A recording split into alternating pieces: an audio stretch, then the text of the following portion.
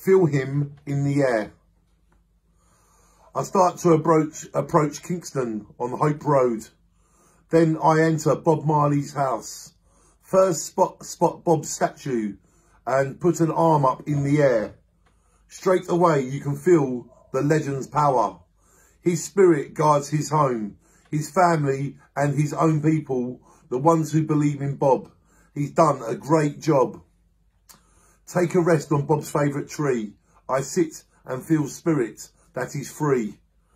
Like the wind, I go on tour to see more magic for sure. Recording studio on left, front room on the right, a kitchen ahead, and this house has respect. Beautiful stairs to his bedroom and spare rooms. As you look at the house, how it was when Bob was here, you can feel him in the air. Time to go outside and walk to the rear of Bob's place.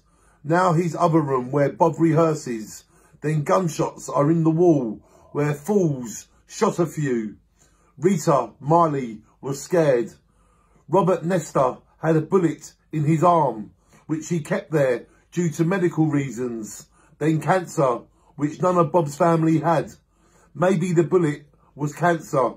You feel the shock where in the back room he got shot.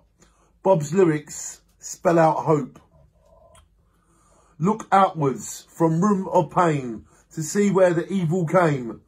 Bob Marley wins by not giving in. He forgives the world in his music. It's up to us to use it.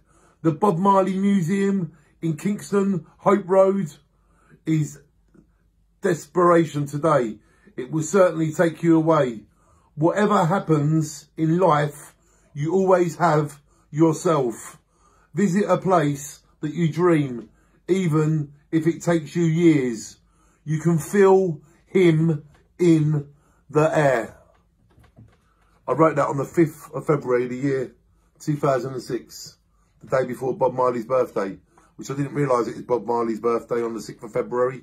And I was at his house the day before. So I writ, feel him in the air, totally about Bob Marley when I was at Bob Marley's house in 2006. Shine on, Bob Marley. Because today is February, the year 2021.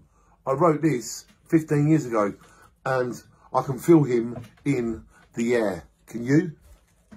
Shine on. Feel him in the air.